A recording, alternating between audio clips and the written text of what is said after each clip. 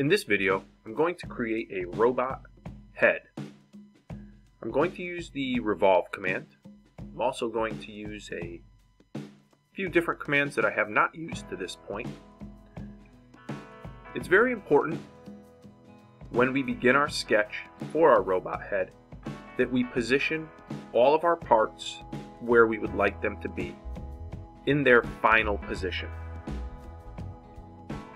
Moving a part once it has been created is extremely difficult and inadvisable. So, when creating your parts, make sure they are where you want them to be. I'm going to select my front plane, and I'm going to also, on my view cube, select my front plane. So orthographically, I'm looking right at the front of my robot. With the front plane selected,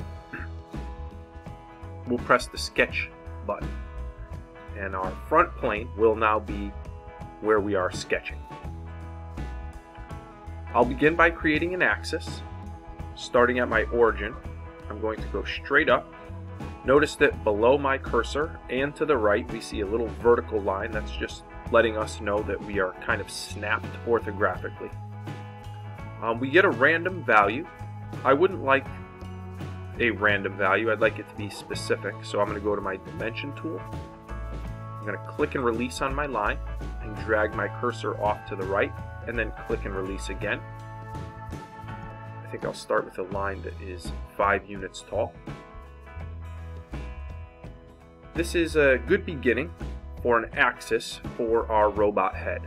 If you choose to create a robot head that begins with a cylinder, most likely in your top plane, I would create a circle and then extrude that up. But to create a revolve, we're needing to use our front plane. I'm going to go to the point command, and I'm going to place a point directly at the top of my axis. You'll notice a little round circle appeared. I'm going to hover on that point and drag my cursor a bit to the left. Notice a little dashed line appears. That means we are orthographically in line, horizontally in line with that top point. And I will place another spline point. We're going to use a spline eventually, which is a curve tool, to put a curve through this point and this point. The width of the head will be down here. I'd like to come up about halfway and put another spline point. Come up again, and we can find where this corner is, and then maybe just track in very slightly. We've now created 1, 2, 3, 4, 5 points. So let's go to our spline tool. I'm going to click once. I'm going to click again, click, and then to end our spline, we'll double click.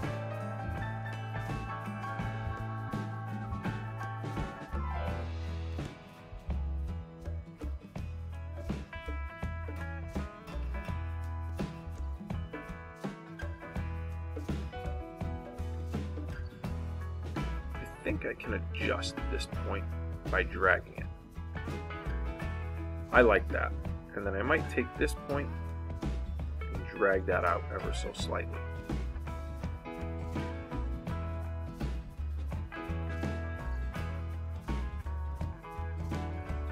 I do believe that our sketch is going to need one last line. So I'm going to select my sketch, right click, and go to edit.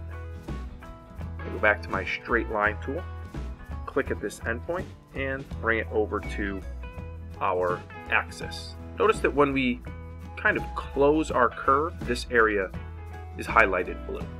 I'm going to hit the check mark. I'm going to select sketch 1, and I'm going to find the revolve command. The sketch 1 was selected, so therefore the area of the sketch to revolve is already selected.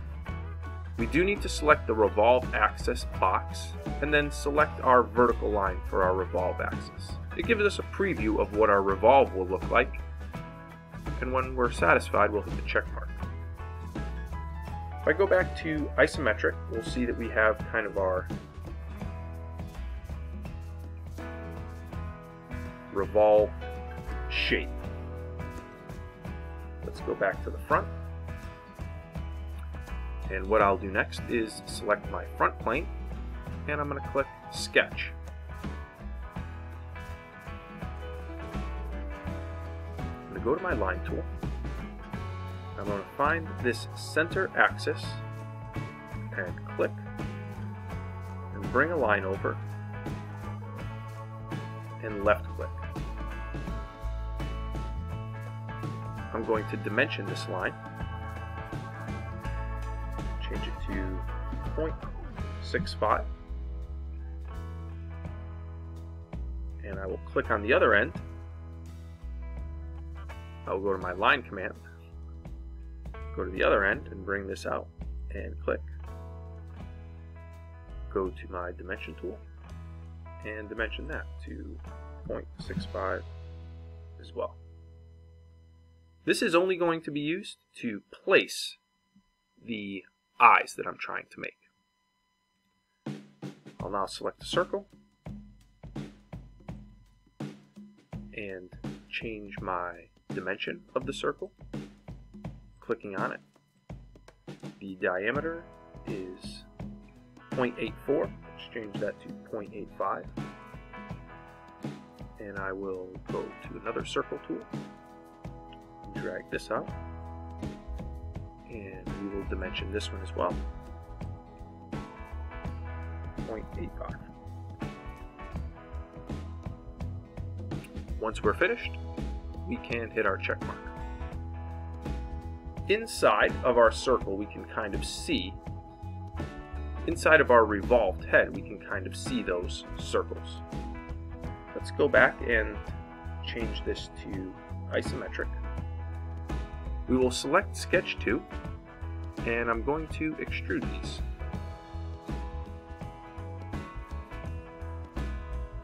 We want to add, and let's bring this out a bit more. As I extrude these circles out, you can see that at a certain point they intersect the face, and then we are kind of dragging these out.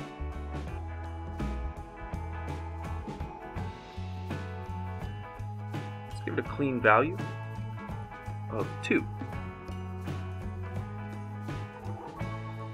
That looks good. I think what I'll do next is sketch on this plane. Go into our front viewport. Our sketch plane will be the face of this extrude. Notice that as we hover on the perimeter and then bring our cursor to the center, we do get a snap point.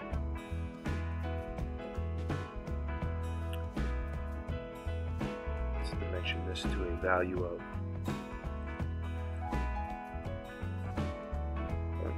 0.6.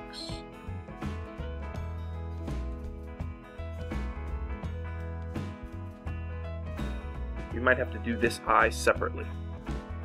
We'll hit the check mark, rotate this ever so slightly, select Sketch 3, do an extrude, let's do a remove, and let's do 0.25. That extruded our eye in a little bit, creating a small pocket. We'll select this face, go to Sketch, select our circle, find that center point, and dimension this.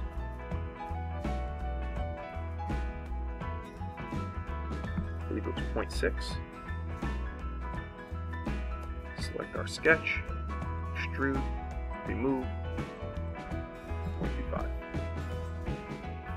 And we've removed a little bit more material. I think at this point I might chamfer this edge and this edge. 0.1. I might try a bit of a smaller value. 0.05.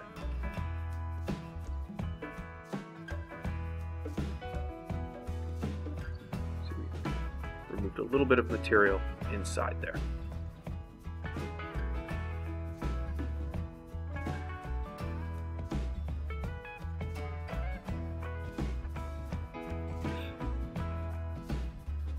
Alright, selecting our front plane.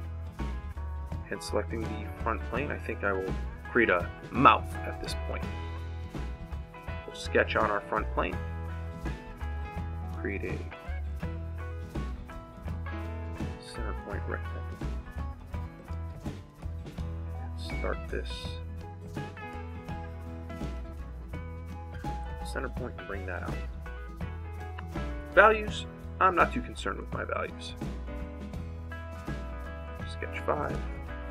We will extrude this.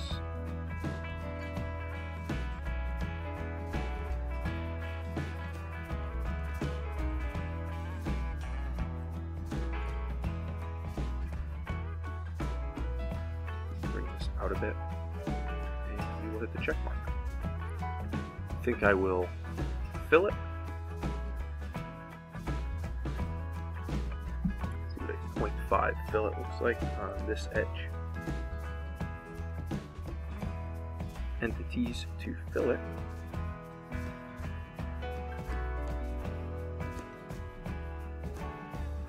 It's a little aggressive. 0.35 looks good. And with these edges, we will continue to select. When we're finished, we can hit the check mark.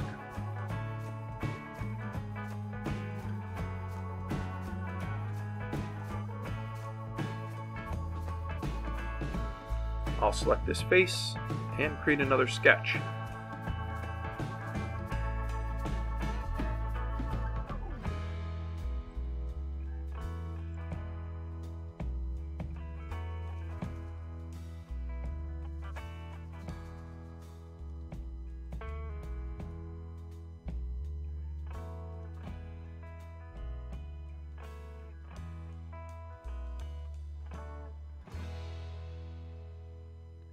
In order to find the midpoint, we can kind of touch off on this midpoint, touch off on that midpoint, and they should track together, and that will allow us to kind of create this shape as well. When we're finished with our sketch, we will hit the check mark, select our sketch, and we can do an extrude cut. 0.15, very narrow.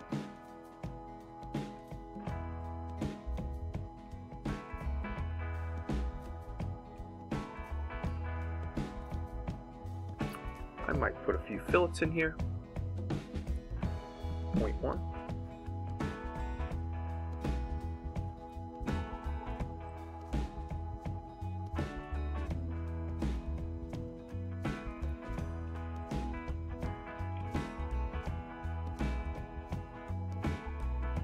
And we will hit the check mark.